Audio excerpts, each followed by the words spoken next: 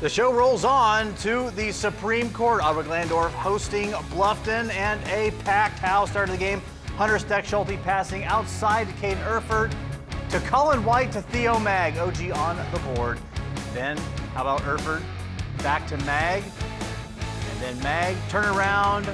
Floater is up and good. It's 4-0. Now later in the first quarter, OG up 13-0. Luke Genter pass court to Wade Genter. 3-ball is good, and the Pirates crack the goose egg in the score column 13-3. Now Titan basketball, Steck-Schulte to Erfurt, to the assist to White. Jump shot around the elbow is up and good. Titans now on the fast break, leading by 12. Levi Unterbrink, hoop and the harm, making it a three-point play the old-fashioned way.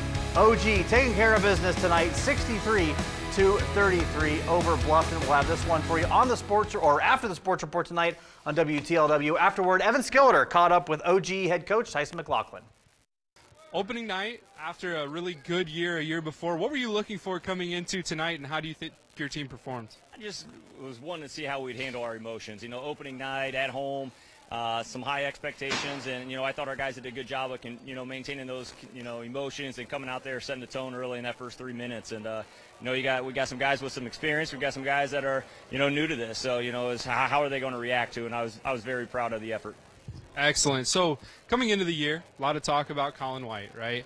However, Mark and I on the broadcast talked a lot about Theo Mag tonight and how well he played and how well he's developed. We've gotten to see him for a few years now. Can you talk about both of those guys and just what they bring to this team?